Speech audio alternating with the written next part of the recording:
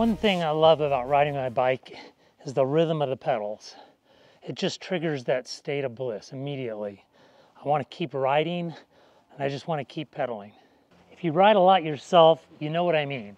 And it's not just that bliss feeling. You're doing your body and your mind a huge service. And if you're over 50 and you cycle regularly, that puts you in the top 10 to 15% of the population in just about every measure of health. No caveats, no ifs, ands, or buts. You are fit. But we and you should want more than this.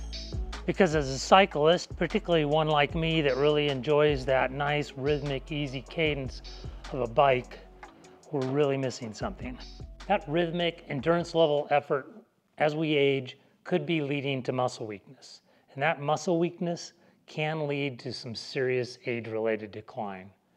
That is something we can do something about. So let's go over why this is important for your health. What's the difference between power and strength? How can we balance the two? And some differences between men and women on this topic. Now, first, let's talk about our enemies. You've probably heard of sarcopenia, and it's the loss of muscle mass as we age. But there's a more dangerous condition, and it's the loss of muscle strength, and that's called dynapenia. And it's disproportionate to the amount of muscle mass that we lose. In other words, as we lose muscle mass, we lose even more strength. And moreover, dynapenia happens quicker, and it happens sooner in our life. So we may not be losing muscle mass, but we may be losing muscle strength, and we really won't even notice it by looking at our bodies.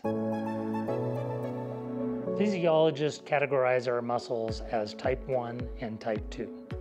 Type 1 are slow twitch muscles. They're smaller. They're the muscles that we use most when we're cycling because they're great at that repetitive motion and low effort but long time effort, endurance type activity.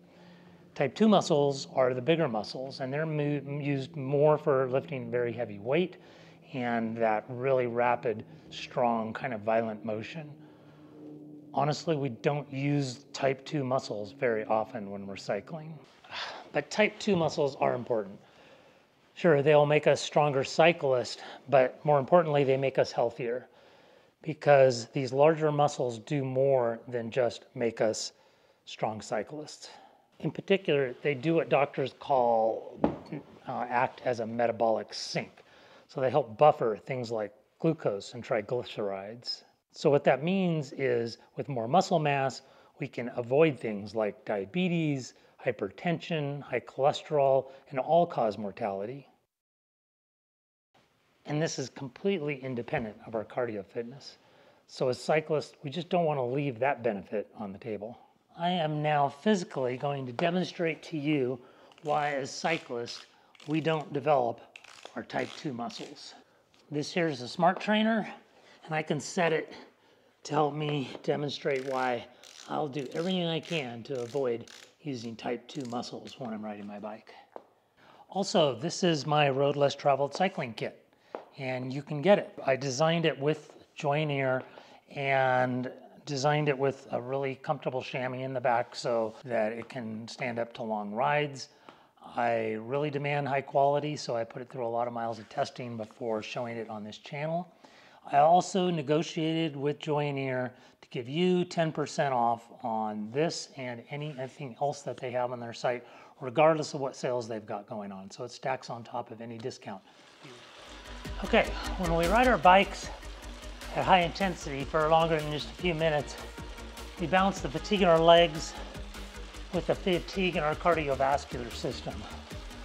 When we ride hard up a hill, or we're trying to ride fast, those are the two things that will stop us. I'm not talking about when we are just riding casually down the road, but when you're riding hard, you're gonna wear one of those systems out. And studies have shown that 60 RPM is the optimal RPM to use your cardiovascular system. You'll use less energy at 60 RPM than you will for a higher or lower RPM. Now I'm riding at 90 RPM right now, and I have this smart trainer set at 150 watts. The way this trainer works is no matter how fast I'm pedaling, it's going to keep requiring that 150 watts. So it's like me going up a hill at a constant speed.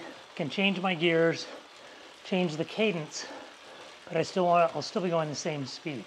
So right now I'm pedaling at 90 RPM.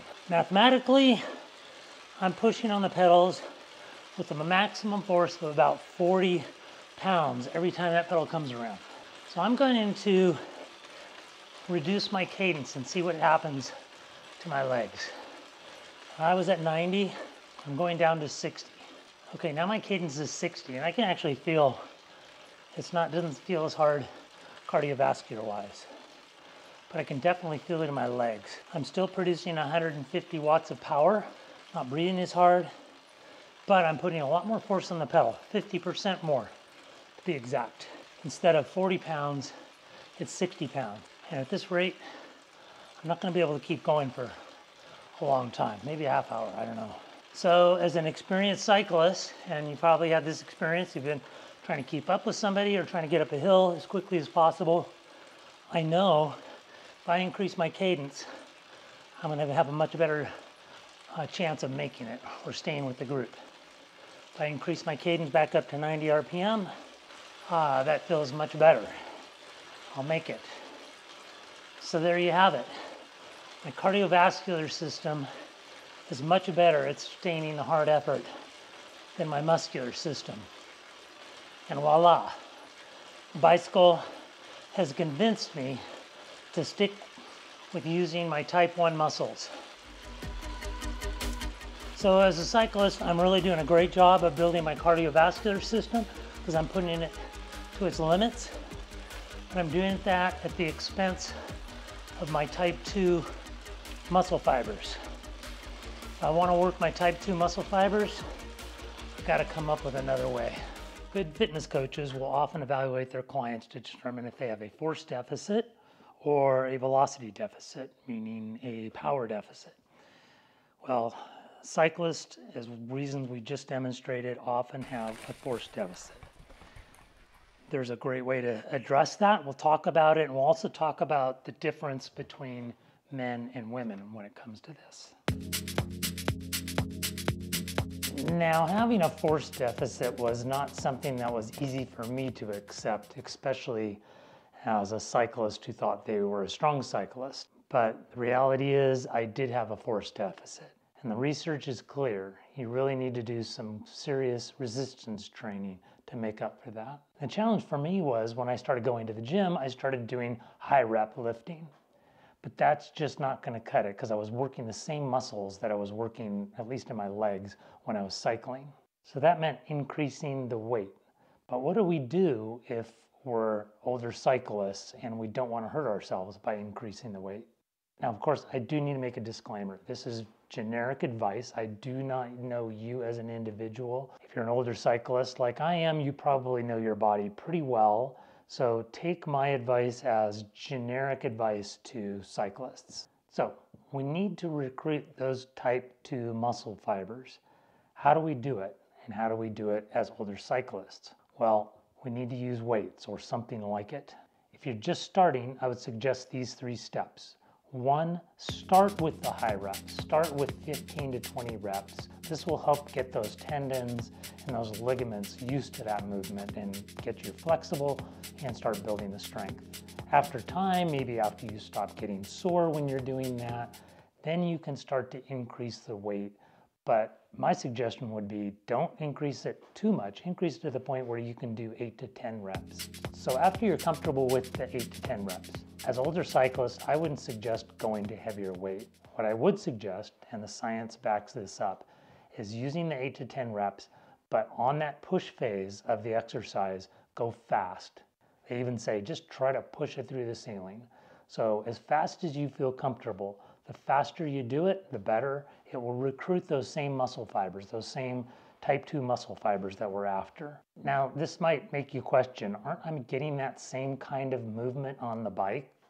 Perhaps when I'm sprinting or doing something really quick up a hill?